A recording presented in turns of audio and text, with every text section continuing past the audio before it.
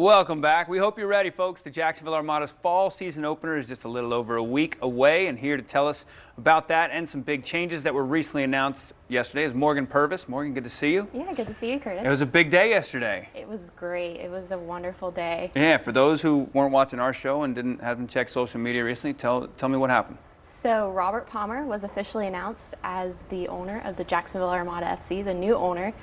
We've been owned by the NASL since early 2017.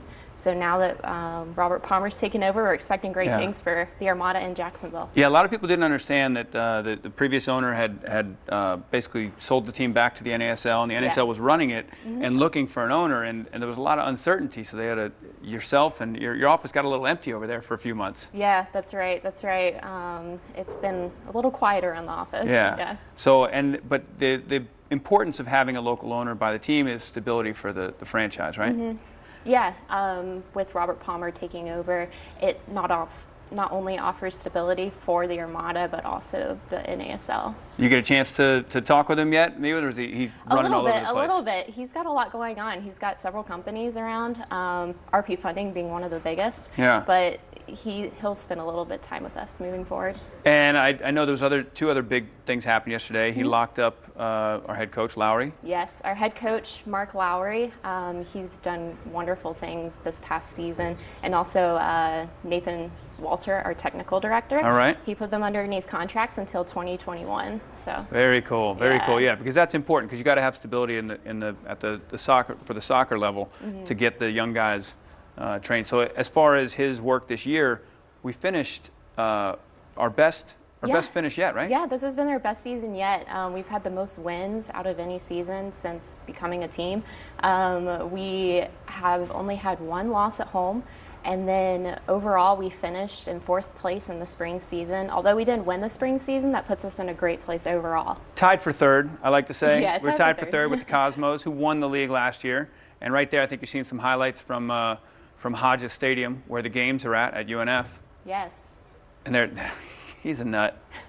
That's Zach Steinberg. Zach Steinberg, he's the leading goal scorer. He always has really interesting dances. He thinks he's a good dancer, but some of them are good. But no, so Hodges Stadium, UNF, it's a great place. I'm glad you guys are out there. It was at the baseball grounds for a while, which is a weird kind of setup, but Hodges Stadium, and I actually just started working for the Armada recently, which is fun. I'm the on-field host. So it's a good environment, but season tickets, you guys are pushing those right now, right? Yeah, we have our fall season tickets. It starts at $120. You can get tickets to all 8 home games starting. So our first game is July 30th. That's right. At Hodges Stadium, yeah. So you'll get tickets to that and the other 7. And that's what's crazy is we just finished the spring season literally a week or so ago. Yeah. And the reason that you're here without one of the players is because this is the long break the players get between the seasons, right? Yeah, they have about 4 days off and then they start training again, but they're taking their sweet time, sleeping, eating. I'm sure they need it. They just finished the the spring season, so they're on break. But the first game, it starts right back up July 30th, and I know the 2 games I did the last 2 games of the season, different themes a lot during each game. Do you have any? What are the fun ones coming up? Well, our one on July 30th, we're actually celebrating the Jacksonville Armada Youth Academy. Okay. So we'll have some special events with all the younger players out there getting to show their stuff. Yeah. Yes, the mini games are great.